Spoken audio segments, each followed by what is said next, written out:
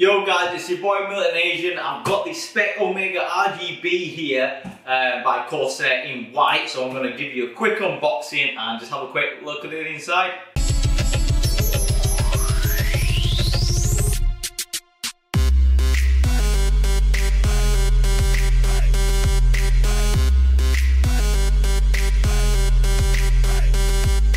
Alright, so here we go. So this is the Corsair Spec Omega RGB. Now this is going to replace my huge Cooler Master Cosmos 2, which I've had for a long time, and the main reason is because I just want something smaller. I want a bit more desk space and just something a bit easy to manage because I'm not going for water cooling anymore. I'm just air cooling all my stuff with a Corsair Hydro Cooler light. Yeah, you know, sometimes you just want to get a bit more simple with the build, so I will be selling my Cosmos 2 case, and it is the modded one with the glass side panel and tempered glass side panel, so I will have an eBay listing up for that soon enough. Yeah, I quite like the look of this one because it's not your standard conventional rectangular box that most PC cases tend to look like. But it's not meant to be the best for actual cooling, so we'll have a look at that. So alright, there we are. Okay, so bits of panel in there, a bit more stuff. Here it is. That's literally the most realistic unboxing you're probably going to get. More polystyrene. And then what we got, where's the feet at? So that's the back. Right, is it upside down? Yeah, it's upside down. So we're going to flip this around. There we go. Okay, so we have Spec Omega RGB Carbide Series manual with a little Allen key.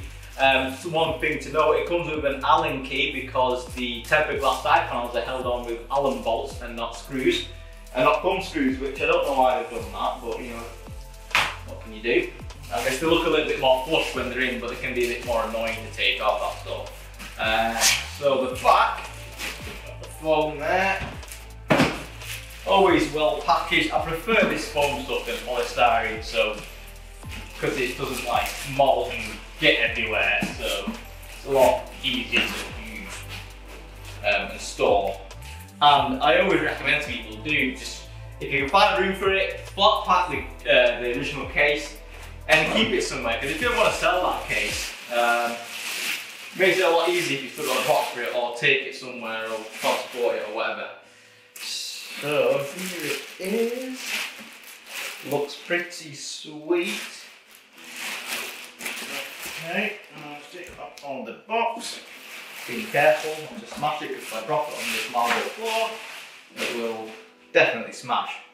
Okay, so let's just bring it over in. Alright, now, first thing to know, it is tempered glass here, and you've also got tempered glass, which most people don't realise, at the front there. So that is glass as well, it's not plastic. Something to bear in mind. Now on the other Spec Omega, the non-RGB version, what's it called? Spec Alpha? Something like that, whatever it is. That is actually mesh, so it's better for airflow. But this one, it's like they decided, you know what?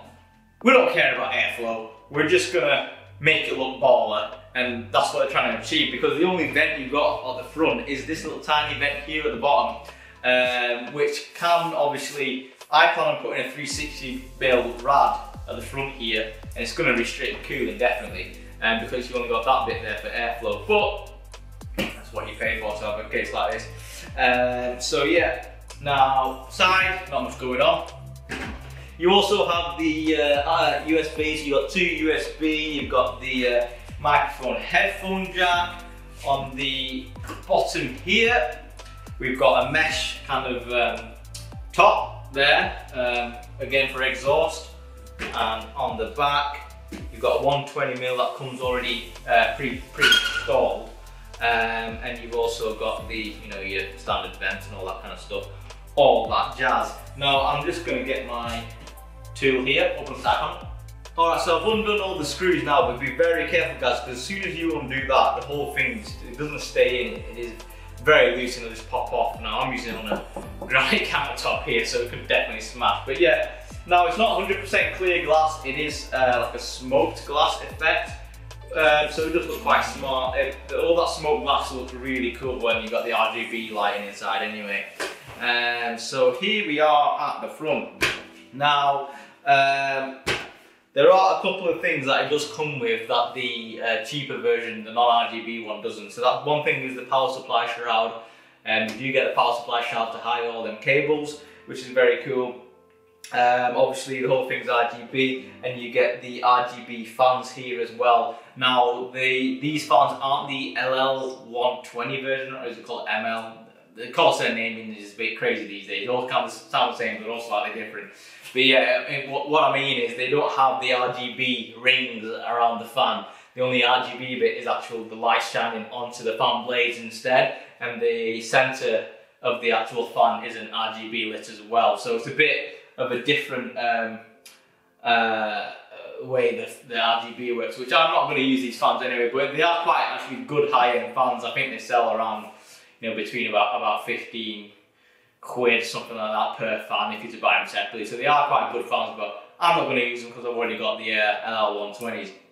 But that's just something to bear in mind. But you actually get two of them. You get one there, and you also get one at the bottom here, which obviously you can remove.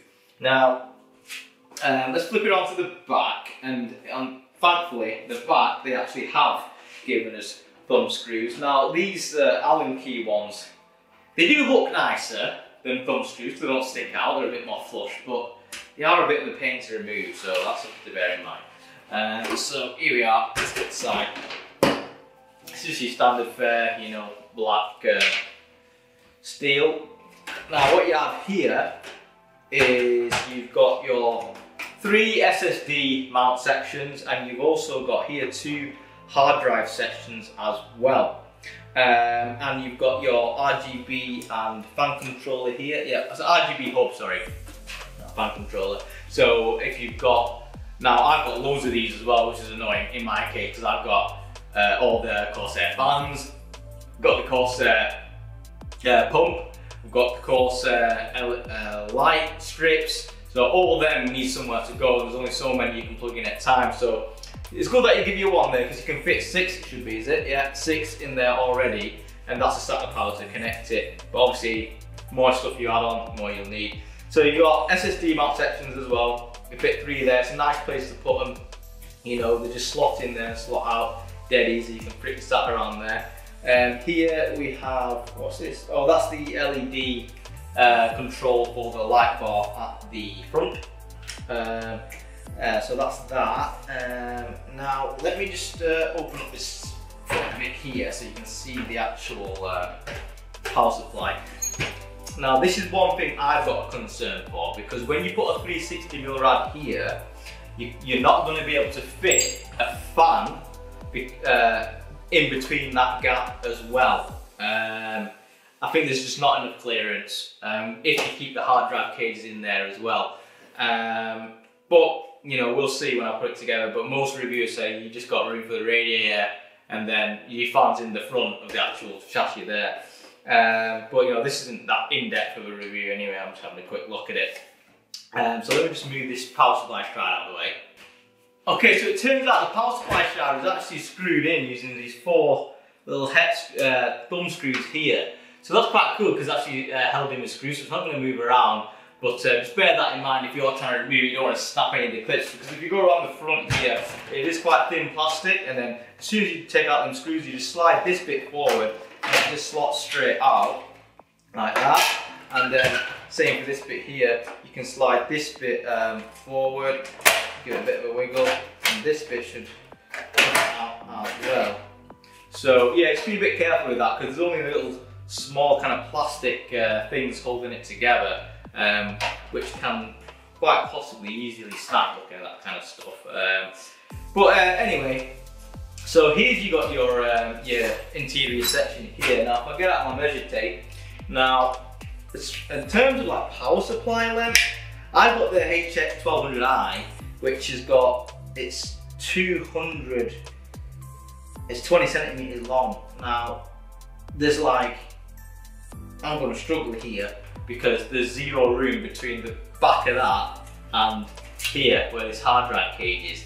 Now, hopefully we can move this hard drive cage along, which we can have a look at. But here as well, there's zero clearance as well if I do move it along to have the radiator up against it. So let's just have a look and see if we can move that along. Thankfully guys, Corsair have actually thought about it and you can. So there's a little thumb screw again at the bottom of the case here. And that allows you to pull the hard drive cage out and move it along to this section here, and you can slot it in there. Now when you do that, flip it back round, here you gain a little bit of extra clearance, but it's just enough. So again, I've got a 200mm power supply. It's just enough to fit a 200mm power supply, which is my HS1200i, and have probably about, let's have a look. You'll have about just shy of 4 centimeters worth of clearance to fit your cables through. So it's going to be a mega tight fit if you keep that hard drive cage in there. I mean, you might not even use mechanical hard drive. So if you don't, then you've got no problem. You can just get rid of that. But if you do, I mean, I've got some 2 large hard drives that I like to keep in the system. So I'm going to have to really struggle smashing these cables through here. But that's just something to bear in mind. Otherwise, if you don't need it, just get rid of it. You got loads of room for anything you want. You can put the power supply shroud back on and hide all the cables. But bear in mind that if you do bump that hard drive cage up, then you're not going to have room for a radiator and a fan. Definitely not. You'll have room for the radiator or a fan, but not both. You probably just get away with, if you had a smaller power supply, you could just fit the both of them in just. Another thing that I've just noticed that I thought I'd like to mention, with the power supply, when you've actually, with the power supply shroud, sorry, when you got your hard drives in the extended position, to fit a bigger power supply in, you put the shroud back on. If you want to screw it back in place, you have to kind of keep it in this position here where it is now, but then that leaves a bit of your hard drive cage showing as well. So it might not bother you, it might do, I don't know. But it is on display there. Now you might think, oh, I can just move it a bit further along, which you can do, and move it slightly further along and it comes up a little bit more. But what that means is it won't actually be locked in place because you can't screw it in from the back because the screw hole doesn't line up.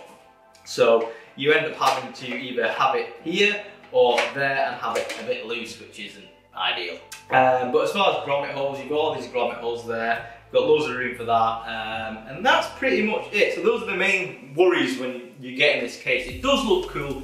Is it functional as, yes it is functional, but there are better cases out there guys if you want better air cooling, but this sells itself because it looks cool. You've got these cool raised off the floor feet. You've got a dust filter at the back here. Corsair really good with their dust filter. So you get a little small dust filter.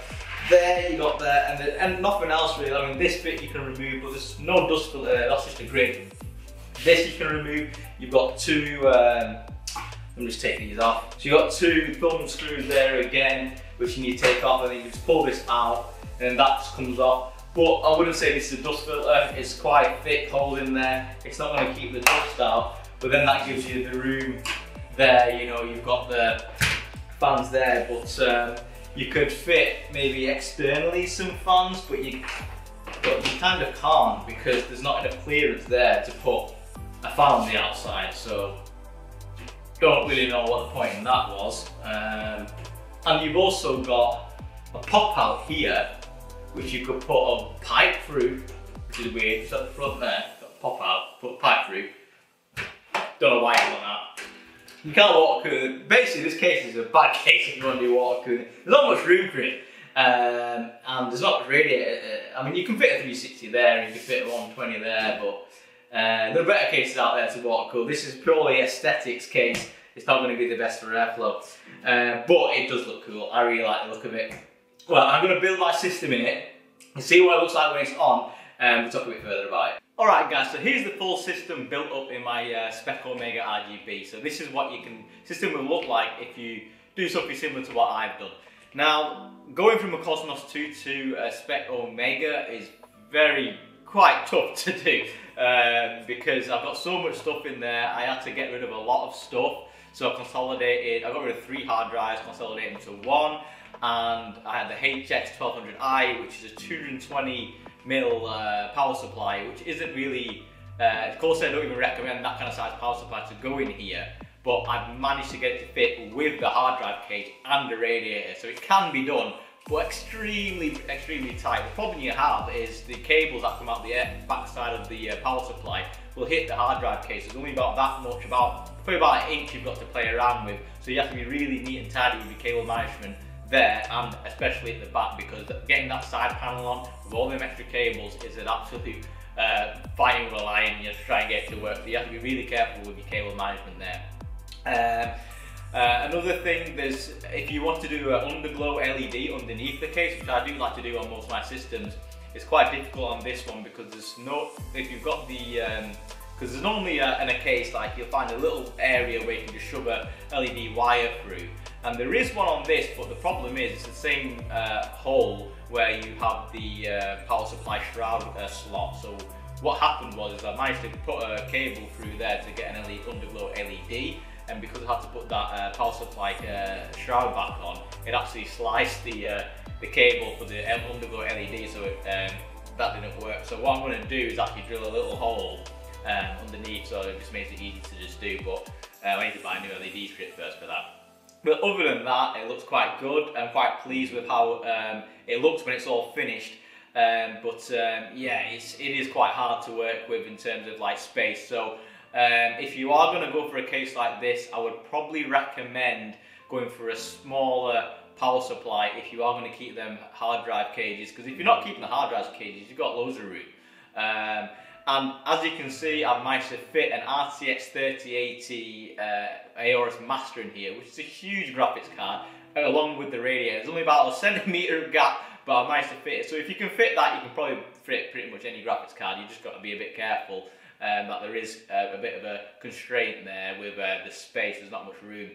Now bear in mind that this case is not the best for airflow, I'll tell you that right now. It does get quite hot, but simply because of the front window that you've got there, and there's not much airflow going in there obviously because of that window. It does look cool though, don't get me wrong. I absolutely love the look of this thing, but it does get hot. But after saying that, it's not crashed or anything like that. So that's one thing to consider. And oh yeah, another thing that I came across that was really difficult. As you can see there, the Aorus motherboard at the very top where the fan is, where the CPU power goes into the board, was such a tight fit. I don't even know how I got it in, to be honest. I had to squeeze it so hard to get the motherboard's screws in. I was being really careful not to obviously break anything and flex the motherboard too much, but it just got in, and it was such a hard positioning, you know, to squeeze that cable in there, because you're trying to make it look nice as well, so you don't want the cable going, you know, all over the front of the system or anything like that. So that's something to bear in mind as well, that you might struggle there. Obviously I've got braided cables which tend to be a bit chunkier than your standard, you know, black single braided ones that you get with the power supply. But going for braided ones, you will have that issue. But anyway, I'm really happy with it overall. Hope you like this video. If you subscribe, if you like to see more content like this, if you like the PC, let me know in the comments, and any questions or anything like that, let me know. Cheers guys.